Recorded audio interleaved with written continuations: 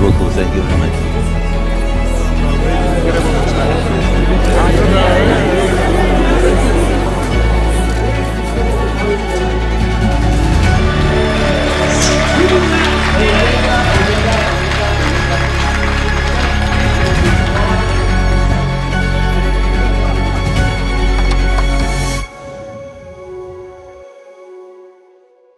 What's going on, guys? Here in Le Brassus at the Hôtel de Horology, and it is a momentous occasion indeed. It is the 75th birthday of the legend of independent watchmaking, Mr. Philippe Dufour, almost as legendary as my friend Nick Fowkes, who's standing just right here. How are you, sir? Very good. Way, it's great to be here, isn't it? I feel genuinely privileged, don't you? I do as well, you know, and when you look around the room, you see who's been invited. It's people who've all in some ways made a contribution to watchmaking. And you've got some real legends here as well. You have the father of Guillaume Charge, Kari Voutilainen. I mean, they're just Jean-Claude, obviously. I mean, they're all here. It's fantastic. Mr. Siddiqui as well. Mr. Siddiqui! Yeah. What more could one want? We should probably just briefly mention that we love Daniela Dufour as well. She was the great star of the jury last year at the GPHG, and this year I put her onto one of the panels at the FT Business of Luxury conference, and she again performed absolutely in a stellar manner. One of the funniest moments in the GPHG last year was we were going around the room talking about watches, and one watchmaker, who will not be named, said, "Oh, look at Recep's watch. It reminds me of Philippe Dufour."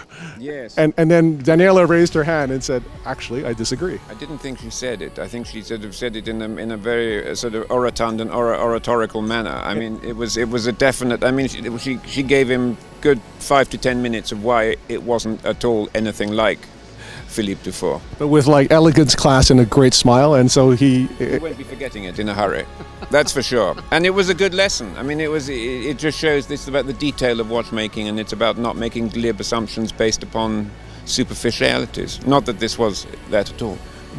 Not at all. But it's also an amazing demonstration of how dynamic she is, and I think potentially will be a great leader to carry on the name Philippe Dufour for the future. What do you think, Nick? I think so, Way, but I always agree with you, as you know, because you're far cleverer than I am. So guys, join us for the festivities. I think there's a big announcement happening, so stay tuned. Thank you, Nick. Way, thank you. You're the best, sir.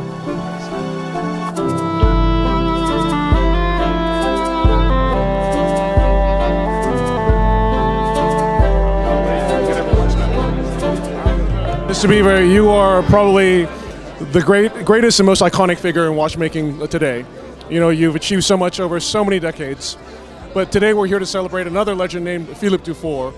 How did you get to know him, and what do you think is his contribution to horology? I got to know him in 1973 when I joined AP, and he was working at AP. And in those days I was living even here. So every day, not every day, some days we were walking together, going to the factory. So he was the genius and I was the student. Today his contribution is just enormous, because it's not a marketing contribution, it's an image contribution. And he has given to the Swiss watch art substance, the substance. And Philippe Dufour, he is the man of substance. We owe absolutely everything to Philippe. All of us, we were just talking with Kari a few minutes ago. He opened the way for us in the early 90s, mid 90s. He actually has been predicating for all of us one day to actually exist. We would not be standing here, all of us, if he hadn't done what he did. On top of being such a nice gentleman, such a passionate gentleman, somebody who's never strayed from his values, whatever in his highs and his lows. He's always been humble, passionate. We love him. We have a huge respect for Philippe. He has been like an icebreaker for the independents, breaking the ice and open the sea for us. Because when he started, nobody knew about independent watchmaking. And he was a pioneer on that. J'aime beaucoup la philosophie de Philippe, de faire le mieux possible comme on le faisait au départ. C'est une philosophie que j'appréciais dès le début, quand on a décidé de faire quelque chose nous. Et c'est pour moi vraiment un exemple fantastique. En plus, maintenant, ces pièces sont plus des montres, mais ça devient des œuvres d'art. ce qui est absolument fantastique pour l'horlogerie. He's a legend in the watch industry. So we, as a Siddiqui family, we big respect for Mr. Dufour. Well, I think it's a celebration also of Swiss excellence. Philippe became a kind of icon for Swiss excellence, and is one of the best ambassadors of our values, of Swiss values, innovation, creativity, also tradition. This boundage between tradition and innovation, which is extremely important today. So he's an iconic figure.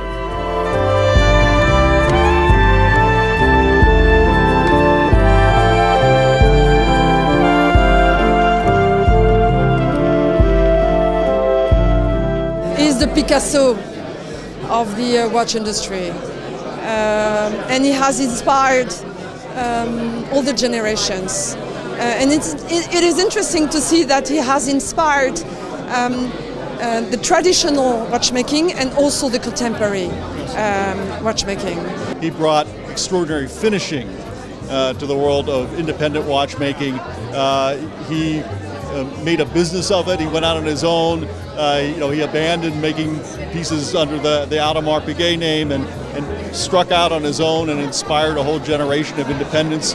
I mean, there's so many things. Our group was talking the other day about who will be historically important to the world of watchmaking 100 years from now, and you could start throwing out names, but Philippe Dufour is definitely on that list.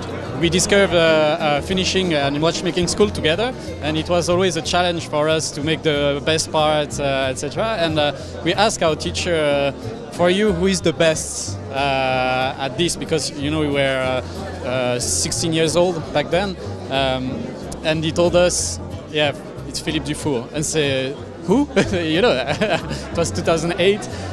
He showed me. I was like, wow, that's so beautiful. And for me, I kept the idea that finishing is incredible. I want to get the same finishing. So for me, Philippe Dufour pushed me to try the best finishing ever on my work. And we can see it. It's spectacular. And how about for you, sir? Yeah, Philippe Dufour for me, he took so many risks back then when there wasn't much independence. And I think he deserves what he have today, and I'm very glad to be here first. I'm very honored to be invited here and to see what he became now. He remained very human, very open to these young watchmakers and not so young watchmakers. And I think, yeah, it's only somebody with a very big heart and a very human dimension can do that. Well, I think he's the guy that started it all, independent watchmaking. Perhaps with a few other ones, but he was certainly one of the first to put his name as a small watchmaker in his own workshop. He was the first guy to have the balls to print his name on the dial. Absolutely. Would you agree? There's statistically I totally agree. He's a living legend, and he's like the godfather of watchmaking. The example that he put down with the work that he's done, I mean, in terms of the level of the superlative level that he's reached when it comes to finishing, decorating. When I think about those things, I think about Mr. Dufour. I think like his stamp is, but then again, you think about his imprint in the world with the simplicity and how people love it, how they revere it, how they respect it. You see how it's moved in the market. You see the lane that it opens for other independents. For me, he's opened a lot of doors and he's inspired a lot of trains of thought that I never would have had if he wasn't there. So he's inspired me a great deal, and this is why I feel like it's quite an honor to be in his presence. No one has done more in Switzerland to set the scene for the rise of independent watchmaking that we're now seeing today than Philippe Dufour. He is the grandfather of Swiss independent watchmaking, in my opinion. The man is an historically important figure, as you know. I mean, he single-handedly restored, well, not single-handedly quite, but I like to exaggerate, but he restored that appreciation for the sort of values now that one sees being adopted by all these young hotshots who sort of, but he does it with reason and with care and with balance. I mean, it's not. I mean, because I find some of these watches now. You're admiring the finishing, it's sort of every conceivable finishing loaded onto one timepiece, whereas he uses finishing in the judicious way, and that's the beauty of it. It's the balance, it's the symmetry, it's the elegance, it's a discretion. Like the man himself, he just loves making watches. I think there's a very nice parallel in that you've just created your own brand with your son, working side by side with him. And Mr. Dufour is also now working with Daniela, right? So 2 generations working side by side as well. What do you think is so meaningful about this opportunity to work with your child? It's the dream of every papa, of every man, I think. The dream is to work together with your daughter or with your son in order that you can transfer knowledge to your family, that you can transmit the art, your visions, and that is very important for a man because that gives us the impression that our life has a sense. The life is there in order to give back, and giving back is the biggest privilege you can have as long as you're alive. Since a couple of years, I started to have more women in the business. It's a pleasure. I mean, it's in many levels. One level, of course, because it's nice that the kids are with you. So that's, of course, it's nice to see them. And of course, when you can share the same passion, it's even more better.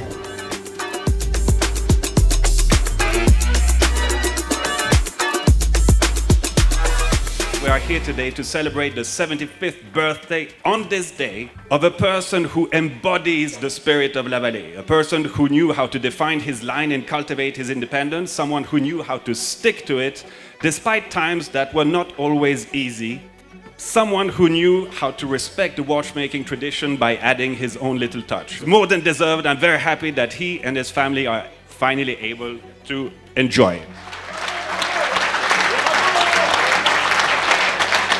C'est avec un immense plaisir que je te demande, Philippe, de bien vouloir me rejoindre sur cette scène. Mais comme le dit l'adage, derrière tout grand homme se trouve une grande femme. Du coup, Elisabeth, je te demande également de venir nous rejoindre. Mon Philippe, tu es intègre. Tu ne te laisses pas influencer indûment par les autres. Ta force et ta détermination face aux obstacles sont plus qu'exceptionnelles.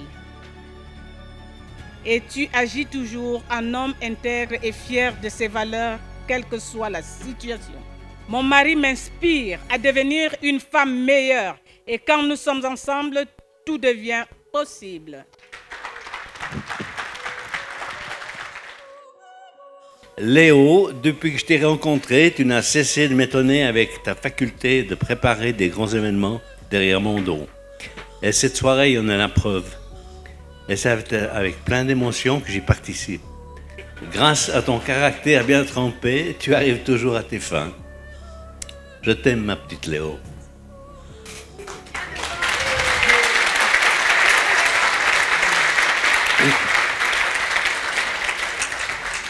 J'ai la fierté de vous annoncer la création de notre fondation humanitaire. Nous sommes tous conscients que le monde est en difficulté, que les inégalités économiques se creusent, que la pauvreté augmente chaque jour et que les écosystèmes diminuent à une vitesse alarmante. Je suis convaincu que nous pouvons réussir dans cette nouvelle entreprise, bien que nous sachions que nous ne pouvons pas changer le monde seuls. Nous montrons la voie. Nous sommes au début de cette aventure difficile. C'est pourquoi nous avons besoin de votre soutien pour aider les personnes en grande précarité.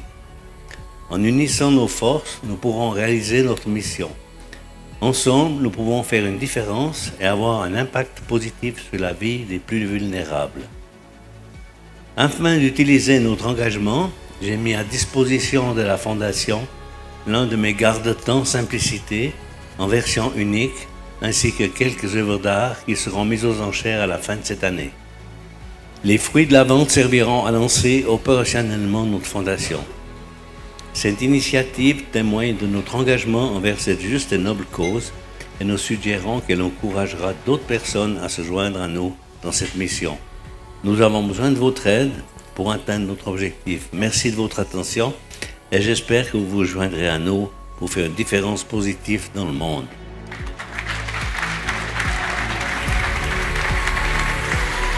Daniela, je t'invite à venir aussi pour dévoiler quelque chose d'un peu spécial.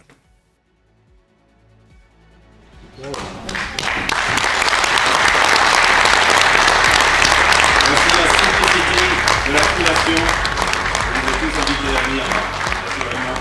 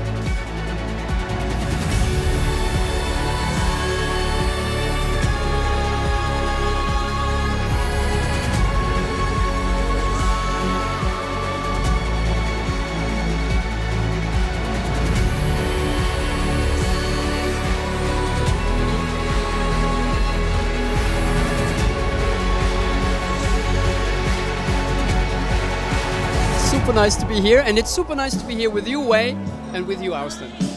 Yeah, I mean, this is a phenomenal event. You know, we're in the middle of the valley, and we're in this transparent tent with the sun shining on us. You know, what could be better with amazing people from the industry? So, very happy to be here. And how awesome is it as Daniela Dufour is singing behind us? Crazy, right? Crazy. What a voice, what a voice.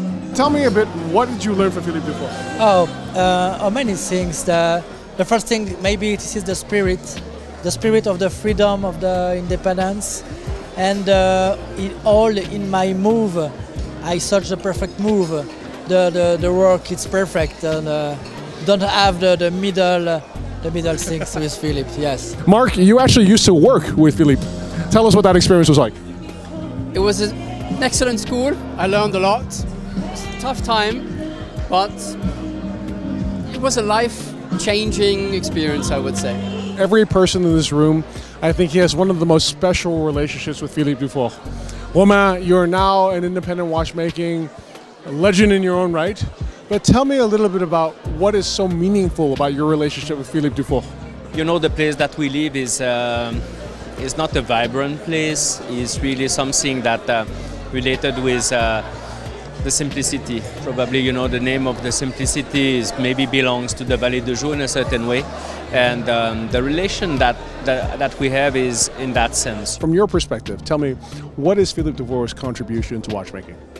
It's phenomenal. I mean, watchmaking industry owes him so much, and especially many of the watchmakers that we see rising today. He's been always helpful, sharing, counseling people, and that is something that, you know, in this industry we always talk about, you know, the secrets and so forth, but he's on the opposite side of that, because he knows that if you don't share the knowledge, unfortunately that knowledge can pass away. Moi, ce que j'apprécie chez Philippe, c'est de voir comme il a fait son chemin tout seul, sans se prendre la tête, sans créer une grosse marque, une grosse usine, une grosse boîte, aux côtés de sa femme.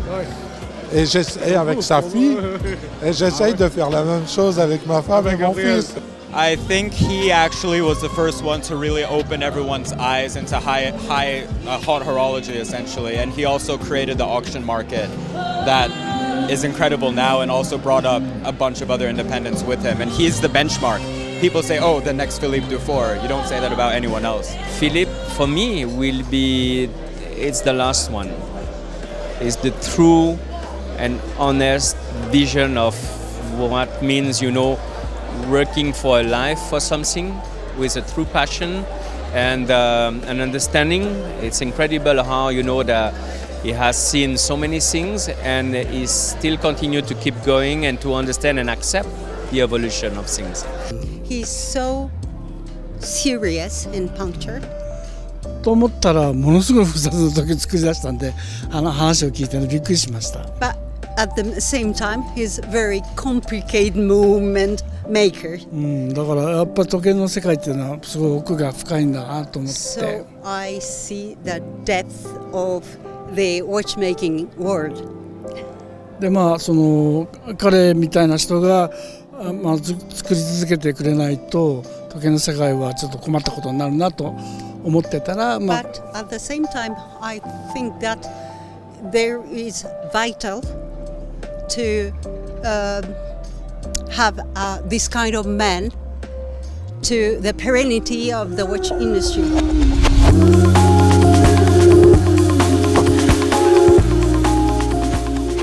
Ladies and gentlemen, here I am with the man himself.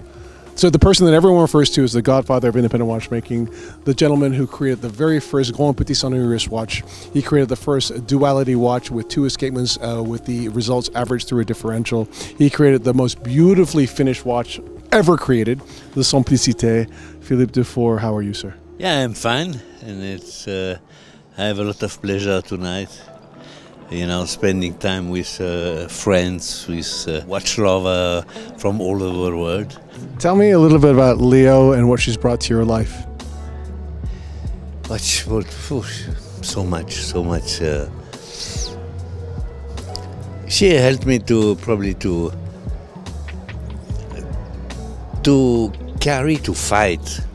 You know, because when you take the age, sometimes you know. But she's younger than me, and that's helped me to stay young. That's why I'm wearing some pink stuff today. I love it. Because she told me, you have to do that. Okay. You were the first one to really courageously take it upon yourself to do it with no financial backing, but just your own. Yes, it was my way, if you want, which was not easy because but I always try to stay free in terms of finance, and believe me, it was not so easy. It took me approximately 32 years for my watches to be recognized in the second-hand market. It's very simple. And today, we have a young generation. It's a bunch of new watchmakers, it's marvelous, and I always say, be careful, don't go too fast. Take it easy, You have to erase some word from the vocabulary, It's more weekends, holidays, and retirement, okay? When this is done, you can start to work by yourself.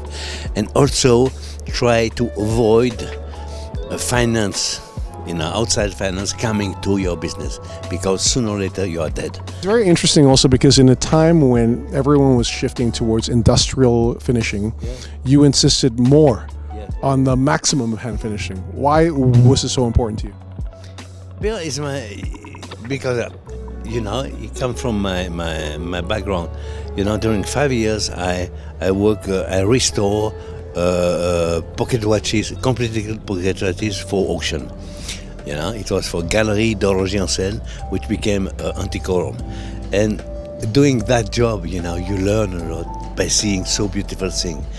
All this mechanic, 90% of this mechanic were basically made here in the Valley du Sioux. If you take a Vacheron or a Patek, if you take a Lange, Grossman, Assmann, minute repeater, Valley du Sioux. Victorian Piguet. Yeah, look old and so on. If you take a Dent or a Benson, G.W. Benson in England, minute repeater, Valley du Sioux again, So, because I like that, and I said that pushed me to try to perpetuate this type of thing. I never invented anything. I just tried to carry what was started before me.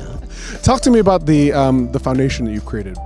We said we have to help, to share, and this is how it started. And we say, okay, we are going to give the ignition light, by giving a watch. That's why I gave the watch you have here. It's a unique Simplicité, and It's going to be sold on auction with some different objects like some painting and so on.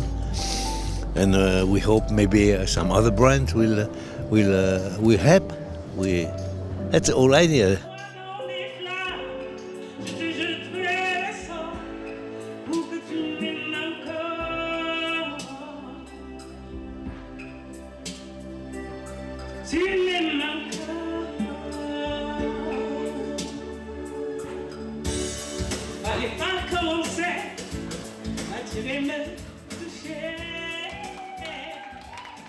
Actually, it's watchmaking who reunited us. We went at the wrong subway station, and we went at the Louvre. And at that time, there was a exposition, a watchmaking exposition. C'était l'exposition de Belmonte. To find our way back, we have to take the lift to go on another subway. And in that lift was a stranger. We were three, my mother, me, and this stranger. Daniela qui voit quelqu'un. And I turned myself to the stranger that as a kid, I thought it was beautiful. And I told him, est-ce que tu veux devenir mon papa? Alors qu'elle avait à peine 2 ans. I received the most amazing slap in the face that I would ever remember. Et c'est cet homme qui est devenu mon mari aujourd'hui. Je pense que mon Philippe horloger m'attendait déjà. C'est ma fille qui m'a donné le mari que j'ai aujourd'hui. Et quand j'arrive dans la vie de Philippe, je découvre l'horlogerie. And I know that you've come to know both Leo, his wife, and Daniela very closely as a result of organizing this entire event. Tell me what you think of them and how Daniela is perfectly positioned and equipped to be the next generation to lead this wonderful company into the future. I mean, she's in a tough spot for sure. I mean, there's a lot of expectation around her. And I mean, just that name, Dufour, to carry that name, I mean, that is quite a burden that you have on your shoulder, you know. And she's doing it extremely implicated. I mean, she's extremely serious about what she does. And we've been following her for quite a while, this interaction between her and her dad for years, actually. And it's really a beautiful story. We're huge fans of Daniela. She is so elegant, so poised, so intelligent, and so charismatic, and also just a great watchmaker. Tell us about what she represents to the future of Philippe Dufour. Yeah, she's now she's working on different simplicities, okay? I know she's working on something, but she told me, I'm not going to tell you now until it's finished. So I'm waiting, and the idea is to make his own watch, and she even have his own brand now, Daniela Dufour. Already, you know, she's ready for that. Wow! Because it would be nice if she can bring her idea, not to make a copy of the father. You know what I mean? Of course. I would like to invite Nick Falks to join me now. Yeah. I just came to listen rather than to kind of gate crash. Not at all, Nick. It's just great. It's just great to hear the history, the stories, you know. Yeah. And I love the fact that you came across this watch from the 1930s, and it's just about understanding the birthplace. You talked about Victorin Piguet. You talked about when you open a Benson watch. Yeah. And there it is, you know, and it's all valet de jour. It's brilliant. But you recently invited Daniela to your FT conference, and apparently she was quite the hit. She was. I mean, apart from being charming, and she dances very well. Yes. And the prince took to the dance floor afterwards, and she was by far the queen of the dance floor at this thing. Yeah. But I think it's also fascinating to see somebody, first of all, who is very much a person in their own right, as well as having an illustrious name, and also is so. I mean, she's very talented. One forgets. I mean, she's very talented, very self-assured. One forgets how young she is. Yeah. I mean, we just heard her singing this evening. I mean, to do several things well is amazing. I can't do one thing to a mediocre level, but she is quite a remarkable young woman. You must be very proud. Yeah, I am. Yeah. And she really did knock them dead at this conference. And I mean, you had some very heavyweight industrialists. You had some very heavyweight academics, and she very much held her own in that crowd. Yeah. Philippe, happy birthday. Merci beaucoup. Thank you very much. Way, you're the best.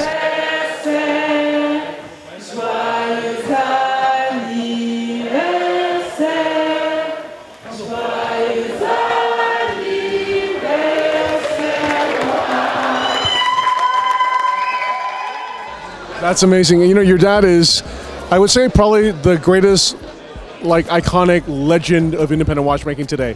For you, what do you feel is your dad's contribution to watchmaking? How he is as a person. You can be talented, but your persona is really important. He's still humble. You need to keep that humility. And my father actually don't think that he's famous. He thinks he's a lambda guy who wake up, go to the workshop, smoke the pipe, and do what he has to do because he wants to do it and because it's his passion. And sometimes he don't even realize that what he can say in watchmaking can have a real impact in the market. And there's no secret in watchmaking. We didn't invent anything. It's all from our ancestors. And we just want to continue that because it has to be like that. Because this is the knowledge we have, this is all we have. And if we don't continue that, it will be vain. And see how they started, how it's going, it's amazing. And we have to continue that.